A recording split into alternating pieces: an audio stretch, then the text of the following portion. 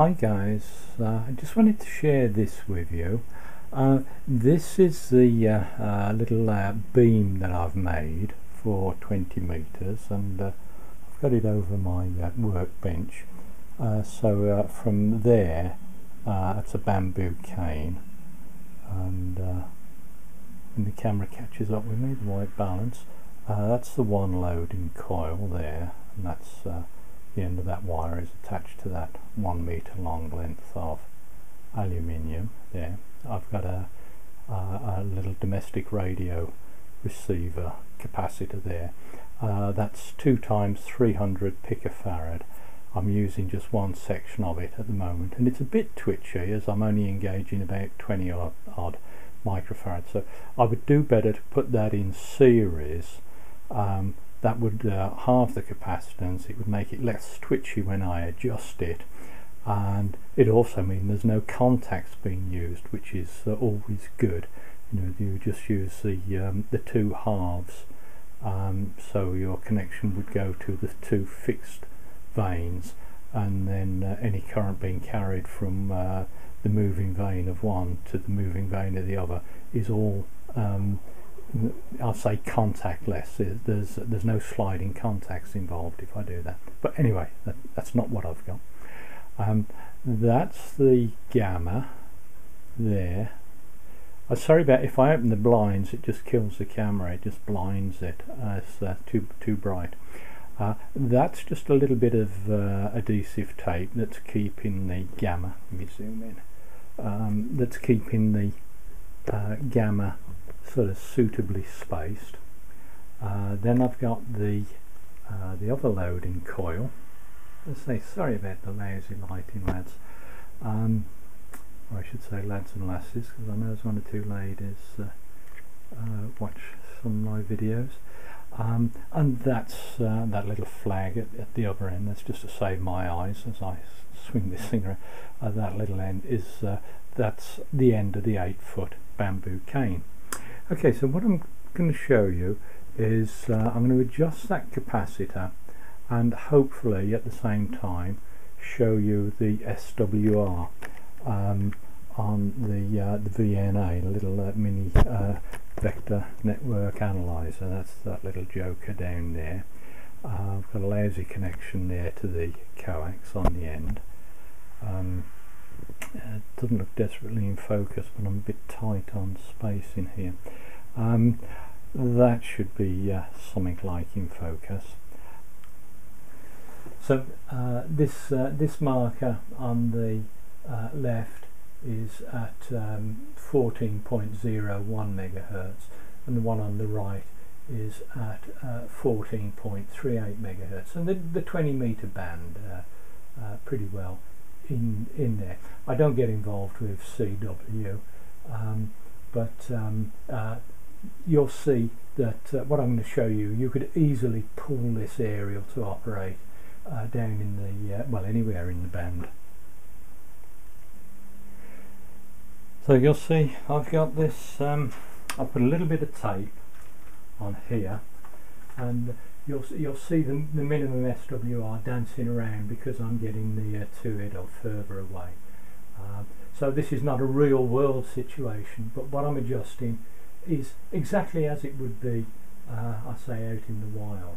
So I'm going to move this, and what you'll see is that that's the SWR dip down there, and that's 1 to 1 on the bottom. That first line is 1.5 to 1, which is what most people are interested in. So I'm just going to adjust that just a little bit. Okay, well, you see I've just touched it a little bit, and that's put the dip now at 14.04 megahertz, and the SWR is 1.04 stroke 05 to 1, and I'll just move it the other way. I'll just pick up. Hopefully the camera's catching that. That's just a tiny little touch there. Now you'll see that's gone to 14.4, so out of the band, and the SWR is 1.02 there. So I think within reason you can see that you can set the minimum SWR anywhere you like across the band, and I think what I'll probably do is think in terms of a little geared drive to turn this, or it might just be that I work on a very narrow part of the band. But I just thought that was worth showing you, because if you've never played with a gamma or this sort of tuning, it just gives you a sort of insight as what you can do. By the way, the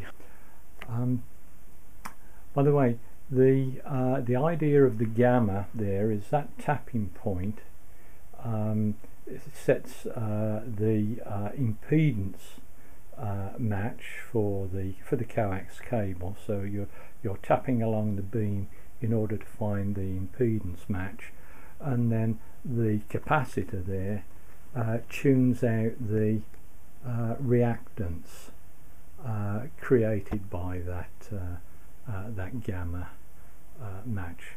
Normally that would be a rod there, that would be a gamma rod, and I've got a gamma bit of wire.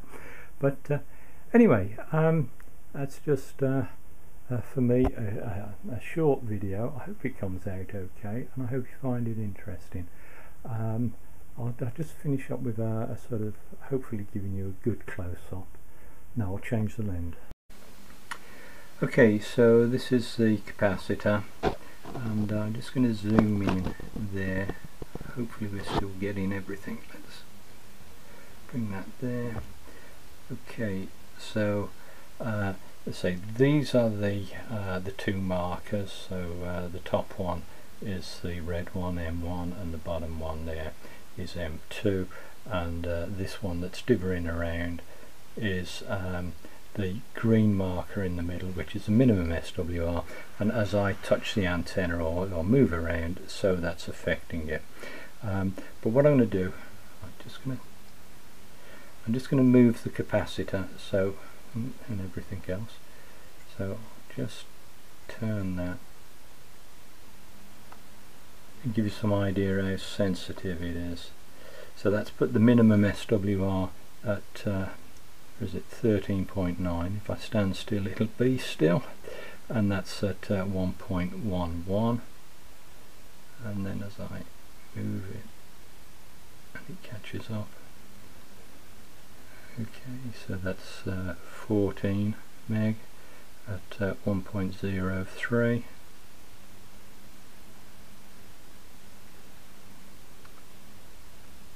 Just let it settle. So 14.2 at 1.02. Oh, sorry, getting my hand in the way. Hopefully you can see that.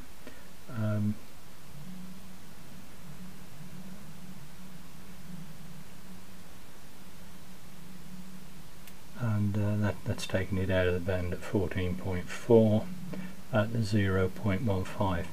So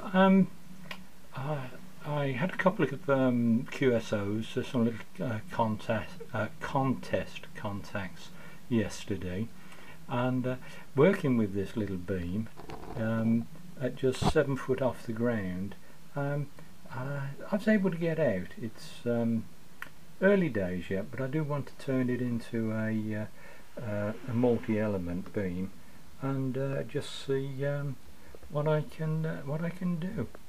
Anyway, I hope you found that interesting. Thanks for watching. Bye bye.